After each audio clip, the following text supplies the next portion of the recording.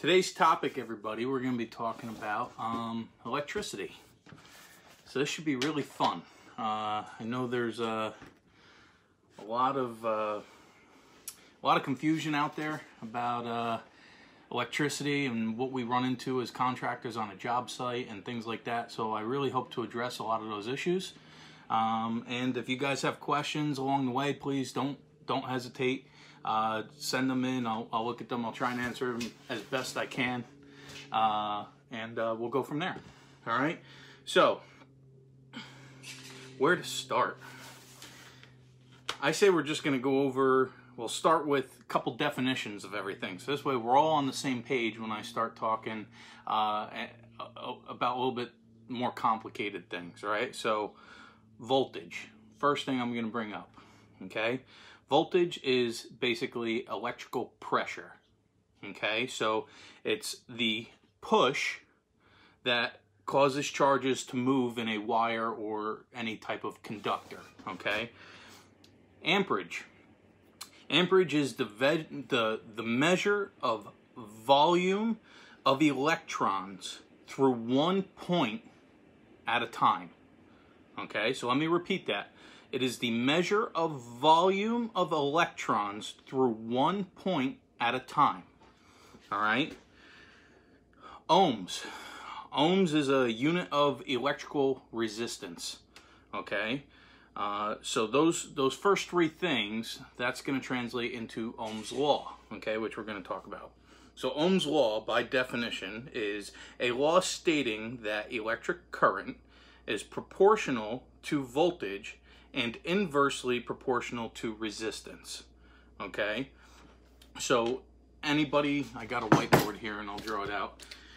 If you know what Ohm's law is, or I'm sure you've probably heard of it, you've probably seen this diagram before. Voltage over I and R. Okay, this is Ohm's law. Okay, let me write that on here.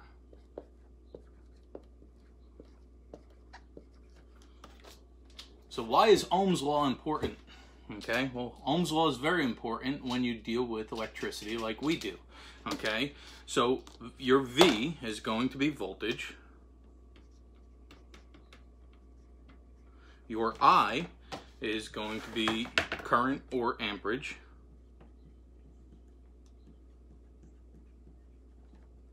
And your R is going to be resistance, which is ohms.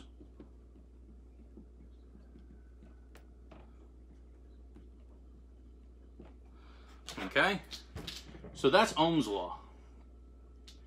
Okay? So now why is this important? All right? Well, if you're trying to find out what your voltage is and you only have your current or your amperage and your ohms, okay, what you would do is you'd multiply your amperage and your ohms together, and that would give you your voltage.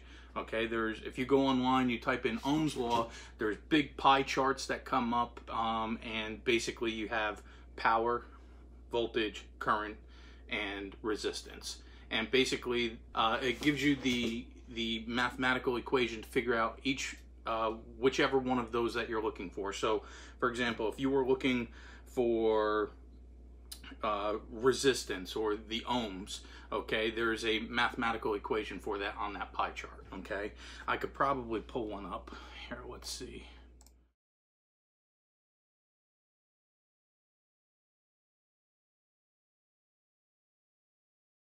Let's talk a little bit more about what we run into on a job site. Okay, so I would say the number one most common question I get is around your big machine, right? A lot of people run big machines. Everybody runs a big machine or a 220 volt machine, and they use a booster. Okay, we have a booster here. All right, and a lot of questions that I get is, well, why do I have to use a 4-wire cord to go into my booster but not a 4-wire cord for my big machine? Okay, and inversely, can I put my white wire and my ground wire together and use that as a 3-wire plug to go in instead of the 4-wire plug and have that for my booster? The answer is no, you can't do that. And here's the reason why, okay? If I was to show you what electricity looks like on a sine wave, it would look like peaks and valleys, okay? Which I could draw that for you real quick, actually. Here. All right, and the way 220 volt works, or we'll start out with 110 volts, I guess. We can have this line here like this. Okay, this is time. This is your amplitude. This is your positive, this is your negative, okay? So, basically what you would see is, okay, on a sine wave, you would have, this is your equilibrium, which is basically your center line, okay? And it goes up and comes down, just like that, okay? So what you have, okay, is you have your peak, and you have your opposite peak, okay? So, what does that mean for us, all right? So it's pretty simple, okay? When you have 120 volts, okay, you have 120 here on your positive, and on the opposite side you have 120 down here, or 110, whatever you want to call it, okay? And be the same thing, now 220 volts looks like this. Okay, that's what 220 volts look like. So, this is also 120, and this is also 120, okay? And basically what you have is, at opposite peaks at the same time, you have two different legs, both with 120 volts. That's why when you go and you look into a panel, okay, and you have all your breakers lined up, okay, each breaker, as you can probably see, okay, you have one, and it's connected to not the next one, but the one, it's every other one, it's connected. And the reason for that is, okay, is because each one is on a different pole, or an opposite pole, okay? So that's why you're able to get 220 volts, okay, into one breaker, because you're pulling off of opposite poles, okay? So, before I get in over my head, we're gonna talk about what that white wire, that neutral wire, means when you're plugging in your booster, okay, and why you can't use it as a just put it together with the ground and have it be a 3-wire, okay? So give me 1 second. Okay, so you have your booster, which is right here, okay? This machine, this booster box has a ground in it, okay, and the ground is grounded to the metal box, okay? So when you're grounded to the metal box, and let's just say you took your 3-wire, okay, and you plugged it into this instead of the 4-wire, and you joined your neutral wire and your ground wire, okay, what you just did was, the white wire people call neutral. It's really more technically called an opposite potential. And it's called an opposite potential because it's there as a how do I explain this? As the opposite potential for your main potential coming in. It's the back end of it, okay? And it goes to ground, okay? And when you're in the panel, you have your ground bar and your neutral bar, okay? And when you have your neutral bar, okay, everybody says, well, why is it that the ground bar and the neutral bar, why do I need to have a ground and a neutral? Because they both go to the same place.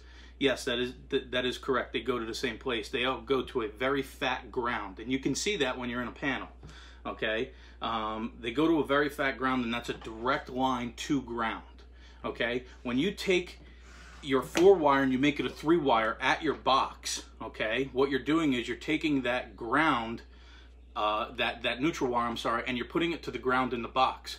So when you have, let's say, a 3-wire going to your booster box, okay, and your ground and neutral on the same leg, what's going to happen is when you go and you touch something, the operator now becomes the ground, and you become the opposite potential. And that's why it's very dangerous to do that, and why you don't want to do that, okay? If you look right on the side of our box, we have a label here, and it's got instructions on it. And I'll read you these instructions, okay? It says, in terms of connections, input, only use a 4-wire cord, minimum 10 4-gauge wire, and a 30 amp 250 volt 4-wire locking connector. It comes with our booster. In terms of output, only use a 20 amp 3-wire locking plug. Okay. Now the other thing that is on here, we talk about the power booster itself. Okay, and as you can see, I'll hold it up again. You have this is your input, where your 4-wire input. This is your output. Okay, now with our boosters, we only give the opportunity to boost your 220 volt outlet up here. Okay, I'm sorry, this one. The 110 outlets on the bottom, they're not boosted at all. Okay, so you can run your booster with a big machine and another accessory if you want, but you need to observe the amperage ratings on each one of those machines to make sure that you are not over the 30 amps that the box is regulated for. Okay, I personally do not like to run more than one piece of equipment off my booster at a time, because I feel that anything can happen on a job site, and in my experience, I am a walking example of Murphy's Law. Anything, bad that can happen will happen, and it always happens to me. So that being said, I only like running one machine off my booster box at a time. The reason why is because sometimes your machine, if something's going wrong with your machine, you might see an amperage spike in that, and that could overload your box and cause potential damage for your box. So that's why I like to limit my box to one piece of machine, or one piece of machinery at a time, because you never know what's going to happen, if something's going to fail, and you might be running two machines and you might be right at that threshold for what the box is rated for, but then if something happens with one of your machines, you could potentially damage your box in the future. Okay, so what is the solution when dealing with an old 3-prong connection, dryer slash stove outlet? Okay, so the solution would be, and this is what I tell everybody in terms of electricity, is one, nobody should be going into a panel unless you have a license to do so. Okay, that being said, when you guys are going out on job estimates and things like this, where you're going on a job to quote somebody on a price to do their floors, right, or to do any kind of work in their house,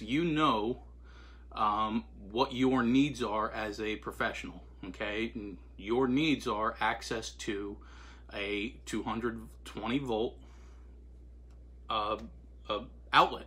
Okay, so if you walk into a house, part of your estimate should be, you should be looking at their panel, if they have a plug or a dryer plug or a range, something that you can plug into. Okay, and if they don't, you should be pricing out to them, having an electrician come in and set up, even if it's just a temporary plug for you to do your work. That should be part of your quote. Okay, because you're not authorized, it's illegal for you to go into the panel and start messing around inside there. You don't want to get caught doing that. The other reason why is because it's extremely dangerous. I don't recommend doing it. I don't like doing it.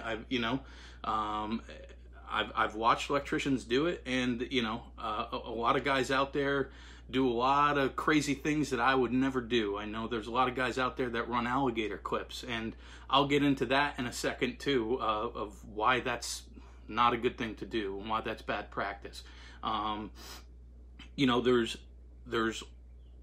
So I guess before I deviate too much, the solution is get an electrician there to provide you with a temporary outlet so that you can properly run your equipment. That is the solution. Okay, going off next, I want to go over the next most important tool that you guys should have in your toolbox, and that's this. Okay, this is a digital volt and ohm meter, otherwise referred to as a DVOM. Okay, digital volt ohm meter. Okay, this is by far my favorite tool in my toolbox, and I get calls all day, every day. People having issues with their machines, and typically my first question to them is, do you have a voltmeter?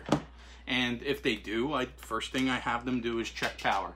Okay, everything we do revolves around having good power. Okay, having a good power source, making sure that you are able to properly run your equipment so you can provide the best possible product for your customers.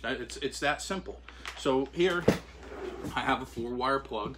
Okay, and what I'm gonna do is I'm gonna set my voltmeter up to voltage. Okay, and let me see if I put this here, maybe you guys can see it.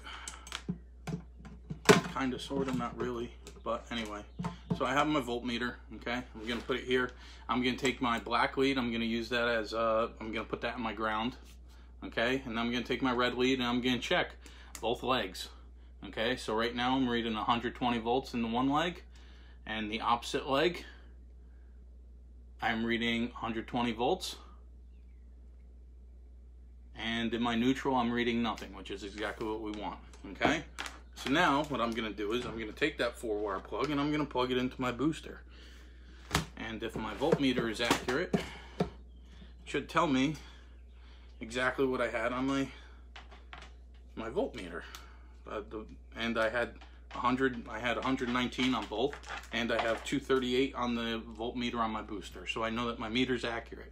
Okay, now taking this a step further, let me pull this down here and let me show you what else you could do. Okay, so we have our booster box. Okay, 238. Okay, now if I want to check just to make sure that the voltmeter on my booster is okay. Okay, I can check the voltage here. Again, ground. I'm gonna put here my ground, my black wire. Red, 119 there.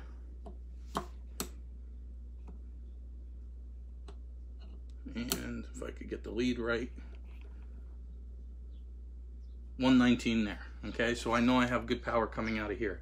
Now, the next thing I want to talk about is voltage drop. Okay, so a lot of people ask, oh, well, do I need to use a booster if I'm only running, you know, 75 feet of cord? And the answer is no. You don't need to run a booster, you know, with 50 or 75 feet of cord. That's not a requirement. So, you know, if you're in an older house, you know, like the question I just answered, if you're in an older house that's only got a 3-prong plug and you don't want to call an electrician, you don't have to. You could plug your cord directly in there, your 3-wire cord right into that, and you could run your machine off of that all day.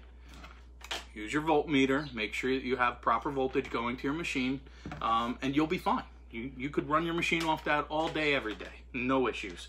Okay, now if you don't have the proper power there, you're gonna have to call an electrician anyway.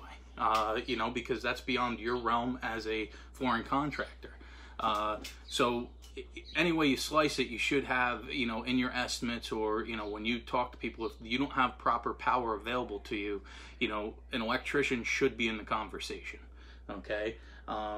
That being said, going on to what I was just about to talk about is voltage drop, right? With our big machines. So if you have an older house, or where you only have the 3-wire plug, and you want to run, say, 150 feet, you're gonna have to, again, call an electrician to set up a temporary plug for you to plug in your booster box.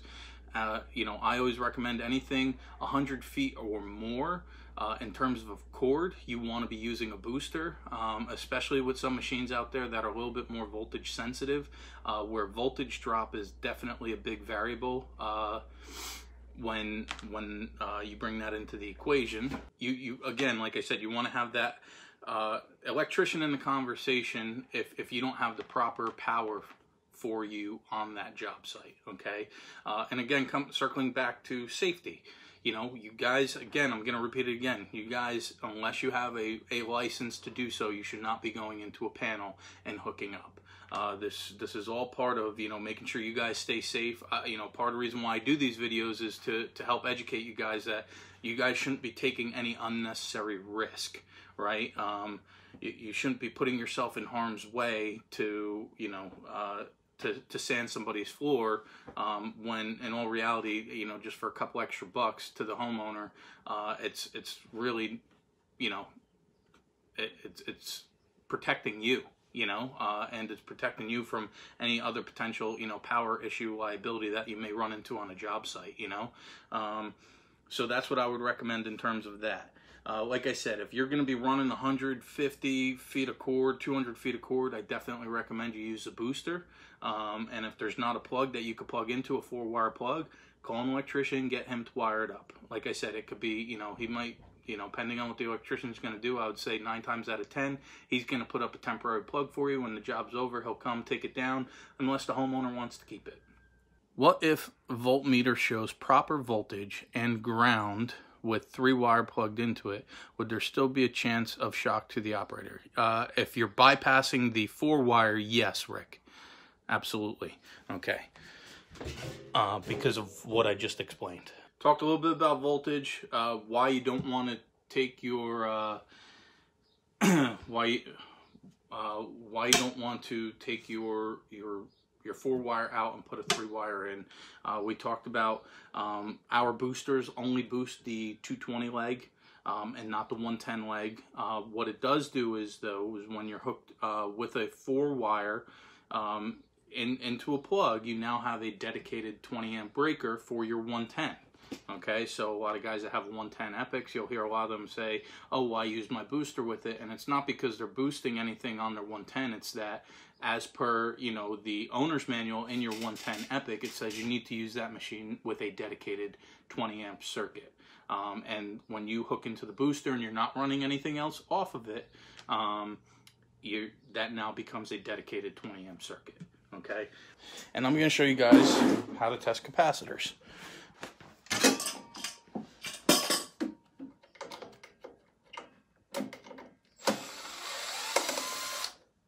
So we're just going to take our cover off. The machine's not plugged in, which is one thing you always want to check when you're doing any kind of electrical work. Okay, again, safety first. Okay, well, we have our capacitor box. Okay, and put these here, put these here. So I explained this a little bit a couple weeks ago when I was talking about buffers, and I was talking about the RS16 and why you shouldn't put weights on it. Okay, and here's a prime example. Okay, so this machine has, down here we have a Simpac switch, which a Simpac switch is a electric start switch. We have 2 start capacitors, which are this one here and this one here. And then we have this metal one, which is the run capacitor. Okay, so what I'm going to do is I'm going to unplug the run capacitor.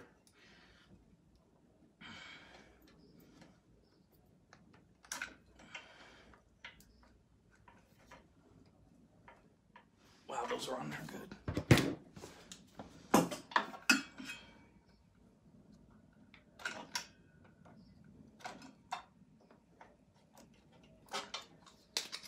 Okay, and we'll come back over here. Okay, so we have our capacitor here.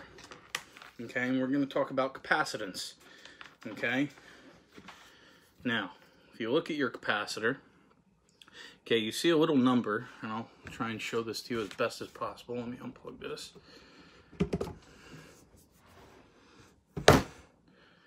And if you could see it, it says 40 UF. So what is UF? UF is a microfarad. Okay, so microfarad is commonly used to measure capacitance. Okay, and it's actually the F, because it's technically a farad, but microfarad is what the U is. So as you see on here, it says 40 UF plus or minus 6%. So plus or minus 6% basically means that when we go to test this, and I'm going to put my voltmeter right here. If you see, there's a little, I'll draw it for you here so you guys could see.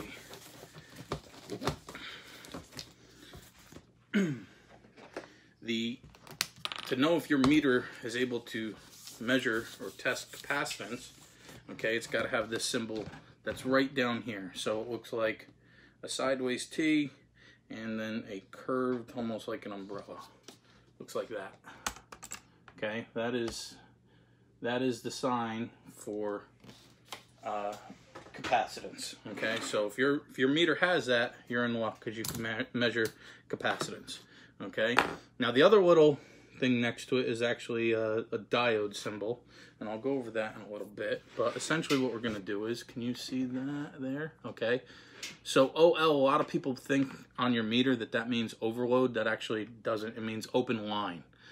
So a lot of people sometimes when you're fiddling with some plugs in a breaker, or not in a breaker, like in a receptacle, and it keeps saying OL, it's because you're not making proper contact on both of the conductors inside that terminal, and it's reading open line because you haven't completed the circuit yet. Okay, so I'm going to touch one lead to one side and the next to the other. Okay, and of course, let's see here. Oh, I gotta switch it. Yo, there we go. So that reads 41.6. So that is within the 40 UF plus or minus 6%. Okay, so I know that this capacitor is good. So like I was talking about before, the reason how I know this is the run capacitor, not only because it's level of capacitance, but also because it's metal. Okay, so let me bring this up so you guys could see my beautiful face. Okay, typically in a circuit, when you have capacitors, all right, the run capacitors are metal and the start capacitors are plastic. And let me go grab a start capacitor real quick. Okay, here's your start capacitor. Okay, and this is a 161 to 193 UF rated capacitor. Okay, so I know this is my start and I know this is my run. The reason why I know that is because the start capacitor only gives capacitance to a machine during startup.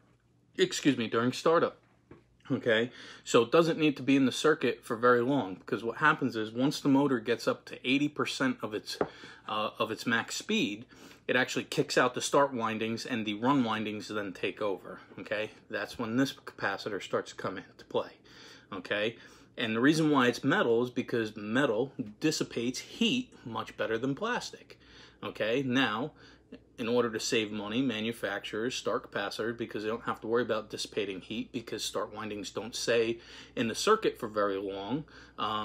They can build them out of plastic because heat is really not a concern. Run capacitors, on the other hand, because they stay in the circuit as long as the machine is running properly, have to dissipate heat because they're in the circuit and they're going to build up some heat. Not much, but you know, they want to dissipate heat as best possible, so that's why they go to a metal capacitor. Okay, so if you guys want, I'll test this start capacitor just so you guys could see that as well. Okay, so again, this one is a 161 to 193. Okay, so we'll take our two leads, one here, one here, 171, 172. Okay, so that's right in the center of where this capacitor is rated, so we know this capacitor is good too. Now, a lot of times guys will be saying, oh, you know, let's bring this up again. I think that, nope. Okay. A lot of guys will say, oh, you know, I'm running my big machine, and, you know, after about 20 minutes or so, it'll cut off. Why is that? Well, what's happening? And that's happening for two reasons. One, you probably have a bad capacitor, and it's not giving the machine the proper added power. Okay, so what a capacitor basically does is it adds capacitance, and capacitance is basically extra power to make sure that the machine and the motor run smoothly. Okay, and they'll store some power too. You know, I have a video from when I worked at KO. I did diagnosing a bad Hummel run capacitor. That's on YouTube. You could watch that and you'll see, you know, you want to discharge those capacitors, because if you touch them, you know, you'll get a good shock. And I've gotten shocked by them and it's not fun. So you'll see I always use, I just had them, my pliers over there, and I'll kind of just touch the terminals together, make sure they're not storing any juice in them. So again, getting back to, you know, oh, my machine cuts off after about 20-30 minutes of use. It kind of gets hot. So it's happening for two reasons. One, because you probably have a bad run capacitor, and B, because that's your thermocoupler that's inside the motor that's designed to not let the machine overheat is kicking it off. Okay, so what's happening is your machine is running without that run capacitor and it's getting super hot, and that thermocoupler is coming in kicking that machine off for you so that you don't do any real severe damage to your machine, or to the motor I should say, and that's why that's happening.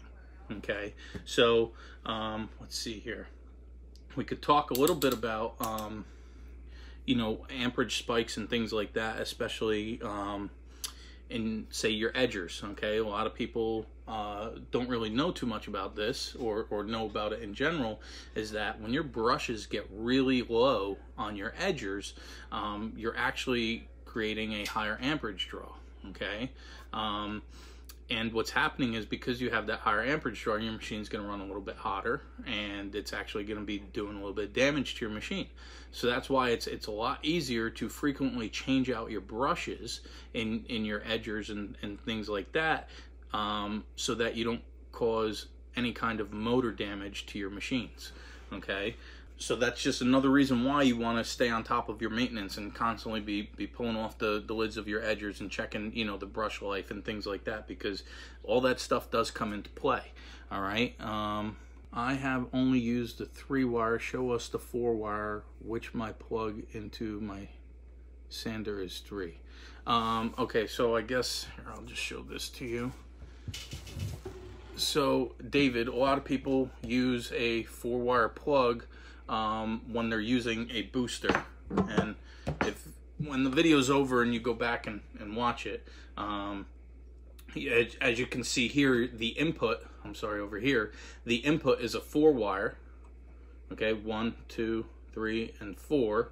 Okay, and your output is only the 3-wire, which would be for your machine, which is, you know, your standard 3-wire plug. Okay. Okay, no other questions so far, which is good. So I just finished talking a little bit about you know, the brushes in your machine, and how you know, if your brushes are really worn down, that'll actually you know, cause your machines to run at a little bit higher amperage and could potentially cause damage to your armature, to the motor inside your edger. So that's another reason why you want to stay on top of maintenance and continuously be checking on, you know, your brushes of your machines, and not only just your brushes on your edgers, but all of your equipment. You always want to make sure that you're staying up to date in terms of maintenance on everything. Another really good tool, which I've talked about on here before, which I'll show you guys right now, that can help you guys diagnose something super early, if there might be an issue or not, is the power lab, which is your power lab, which is this tool right here. Okay, so this thing is great because it's going to let you know exactly what amperage your machine is running at. So if I plug this in here, okay, and I turn this thing on, okay, so what I have is, it's a voltmeter right on top, as you can see here. Then underneath here, it's going to read your amperage. Okay, it's got a 20 amp GFIC and its own little circuit breaker. So great thing about this tool is I like to use it for maintenance. I keep this on one of my workbenches, and I plug every machine that I fix into this before I do anything. It lets me know exactly what's going on with that machine. So if I bring an edger into my workshop for repair, I'm going to plug it into here and I'm going to turn it on, and I'm going to see exactly what amperage it's running at. And depending on what the number is in terms of amperage, it's going to help me diagnose what is potentially wrong with that machine. The next thing that I like to use it for is when I'm buffing a floor. And it's actually going to tell me, because of the amperage draw, whether or not my sandpaper is still sharp or not. Okay, so if I see a dip, in my amperage, okay, is it different? Yeah, if I see a dip in my amperage, I know that my paper is not sharp anymore because it's not grinding into the floor. okay? So I'm going to have less of an amperage draw because it's not exerting as much work. The machine isn't doing as much work because the paper is dull. So this is really good for if you have a guy that's a little bit newer on a job site or something like that. You can have them kind of, you know, as they're paying attention to what they're doing with the floor, you can have them use the Power Lab and tell them to keep their eye on the amperage. And once they start seeing that amperage drop, they know that their paper is wearing out. So it's kind of a scientific way, I guess you could say, of knowing when your paper is dull, and it's going to help you more accurately diagnose how far or how much life you're getting out of your paper in terms of square feet, you know. So which is, again, going to help you with your scratch pattern in the floor and your consistency with that scratch pattern throughout the floor. So a lot of really good uses with that Power Lab, aside just from a maintenance thing. It's also great because with that voltmeter, as soon as I plug it into a wall, I know what my voltage is at the wall. You know, so if I have a house that's got low power, or it's not true 120 volts, you know, at the plug, I'm gonna know right away. So I'm gonna know, you know, when I turn my machine on or when I go to plug something into it, I'm gonna know even before I plug it in if there might be an issue. So at what point do we go 90% on a booster when a booster reads 235, 240? So, Rick, that's all kind of conducive to what machine you have, number one, and if that machine is voltage sensitive or not. So I talked about that in one of the previous videos I did about one of my favorite things about the Floor Crafter is that it's not as voltage sensitive as some of the other big machines out there. You know, that machine can run off of 208 volts all the way up to, I believe, 240 volts, which is a really big range for that type of, for that piece of equipment. So sometimes what'll happen is, you know, I've had people call me and they've plugged into a 4-wire plug before and they're reading, you know, 250 volts. But they're reading 250 volts at, you know, 100%, not at 110. And they're only running a 50-foot cord. That's going to be a perfect example for you to drop it down to 90, so that you're not putting over too much voltage into the machine, so you don't overjuice it. Another example, you know, of when you might want to use that, or maybe not 90%, but the other added benefit is, or the other aspect, I guess, that you want to take into consideration would simply be this. Okay, if you have 250 volts, you know, at 100%, and you're running 200 feet of cord, you might not want to touch it. You might want to leave it at 100% and 250 because you're going to go to the end of 200 feet of cord. You're going to check it with your voltmeter, and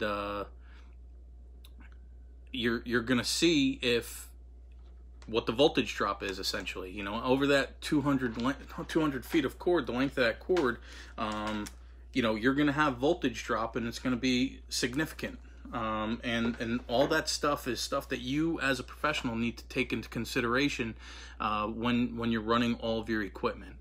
You need to know exactly what kind of power is going into your machine, so you know if you're taking care of your equipment, because if you're not, you know, you could potentially damage your equipment, and then you're down and you can't make money, right? You can't sand floors because you have downed equipment. So that's one of the reasons why I love the Power Booster. It's one of the reasons why I love the Power Lab 120, because it's just these little things. They don't take up barely any space on your truck. They're light, they're easy to transport, and they're small investments for you to protect your bigger investments, right? They're investments that you make in yourself to protect the primary piece of equipment that make you money and put food in your mouth. That's as simple as I can make it, you know? Yeah, that's why I just love having them. I love, anytime I go on a demo, I always make sure I bring both of them out and I show everybody them. I show them how to use them. And every time I do that, everybody's asking, you know, basically all the questions you guys are asking, you know, where can I buy one? How much are they? You know, is there a used one I could buy? I get those questions all the time. Unfortunately, let me see if I could pull up the price for you right now. So Power Booster, Power Lab, list price on it It says the list price is $355 for the Power Lab 120. That's this one. And the list price on a booster, it says $1,056. Anybody who sells our equipment has access to these tools, to these meters, and you know, they can absolutely get you pricing on it. So don't hesitate, reach out to your local distribution and have them order it up for you. You know, I know Unique, take my money on that 120. Yeah, absolutely. It's trust me, it's a great investment to make, you know, for yourself and for your tools. And you know, like what Lori was talking about, it's great when you plug in the your 110 Epic in there, because it's giving you a real-time view of what kind of amperage you're pulling with your 110 Epic. And I know I talked about that a couple videos ago.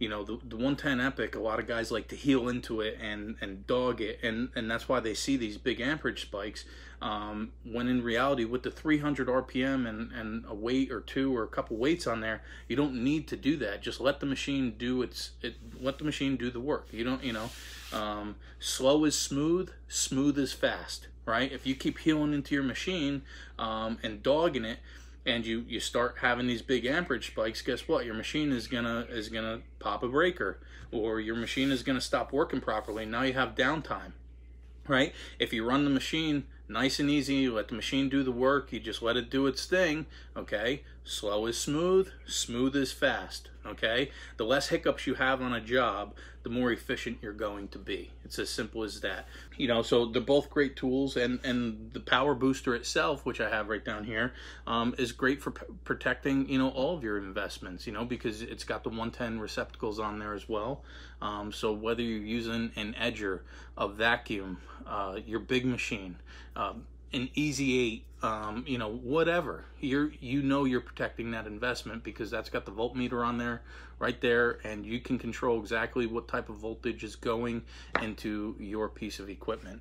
The other most important tool that you guys should have, you know, you could go to Home Depot, Lowe's, any hardware store. You don't have to, I mean, I have a Fluke. I like Fluke a lot.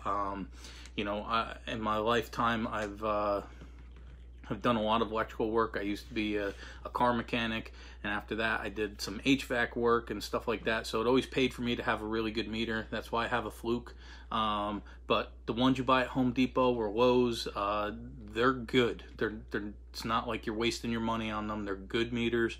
You don't need to spend, you know, a couple $100 on anything. You spend 30, 40, 50 bucks on a good meter, and it's just something for you to just check your cords before you plug it in if you don't have a booster. Or if you do have a booster but you're still running 150, 200 feet, you still want to check that. You know, because voltage drop is a real thing. And it could damage your machines. So yeah, if you guys have questions, go ahead, ask them. If not, you know, I'm just gonna hang out here for a couple more minutes, see if any questions do come in. But you know, other than that, I hope everybody is out there staying safe. You know, I know some guys are probably starting to get back to work, which is great. You know, I've been seeing a lot of that on Facebook and social media and stuff, that a lot of guys are starting to go back to work, which is awesome. If you guys are in my territory and you want me to come out and do an on-site demo with any of our products, some finish, whatever it may be, you know, our finish, we have, like I talked about, we have the new amp additive that's in there. The antimicrobial protection. A lot of guys are starting to ask for that, and I've been doing a lot of demos with that stuff. It's really great.